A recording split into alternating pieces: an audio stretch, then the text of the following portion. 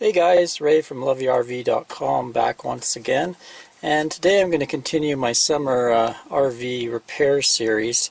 I'm having a problem with my ignition switch here on my old Ford truck. It's getting sticky. Like right now it doesn't want to move. You got to jiggle it to move.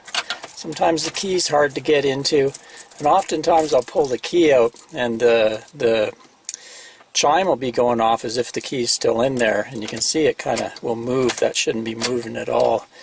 So after a little research, I found that the lock cylinder in there is starting to fail. It's pretty easy to get out on this model of truck. There's a small release pin that you can access underneath through the bottom there. Maybe I'll show you the new unit here. Picked one up locally here at what they call Lordco Auto Parts, but I've seen them on Amazon too. So you get a brand new cylinder with a pair of fresh keys. Of course, I'm just replacing the cylinder here. I'm still going to have to use my old keys to do the door locks. You can buy a kit that does the door locks and this cylinder, or maybe if I went back through Ford I might be able to get something that matched, but I don't mind having two keys. So you can see here there's a warning on there. It says lock cylinder is shipped ready for installation into steering column. Do not rotate the key clockwise until lock cylinder is installed into steering column. So you don't want to move the key. Let's see, you can see right there, that's the little pin, and you can see it's depressed right now, so it slides in. Once it's in there and you turn the key, it pops out. So what you have to do, reading the instructions in there, is you want to have this key, you want to try to get it before the key fails totally, because you want it in the run position before, so that you can depress that little pin, and then the whole cylinder should slide out for replacement. So I've disconnected the batteries, of course, because you don't want the batteries connected while you're doing this in case something goes wrong.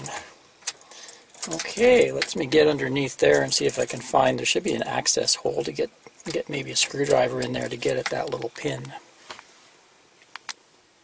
Okay, you can see there's one hole in there. These are for screws to hold that cover on, but there's one hole. I shined a flashlight in there and I could see where the pin is. So I just get a little bit of a screwdriver and depress the pin. Gave this a little bit of a wiggle. She should come out. There we go. You can see the pin right there. So that's the old one. And the new one should just slide back in, if everything goes right. Here's what the hole looks like there. So it goes in there and it connects to some mechanism that activates the ignition switch.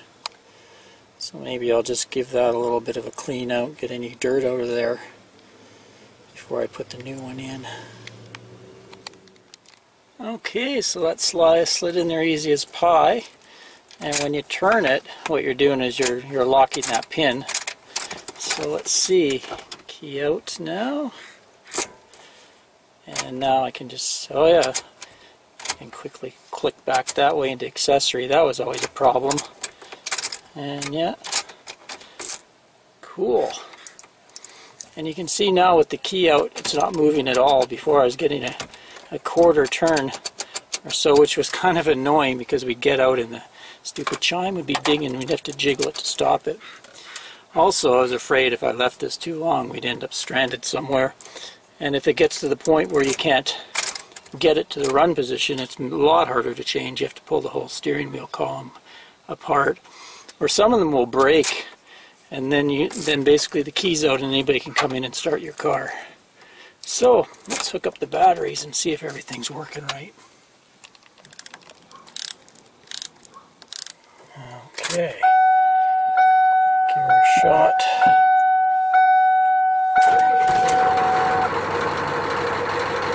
Woohoo! Looking good.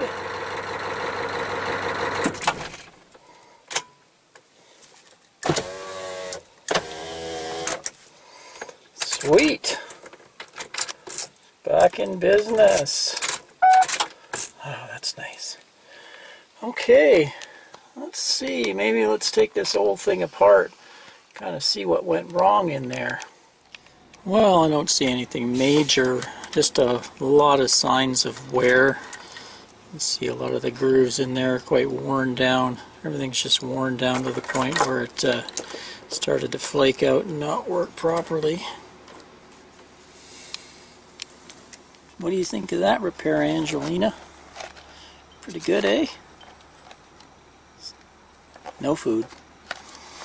Okay. Well, thanks for watching another one of my videos.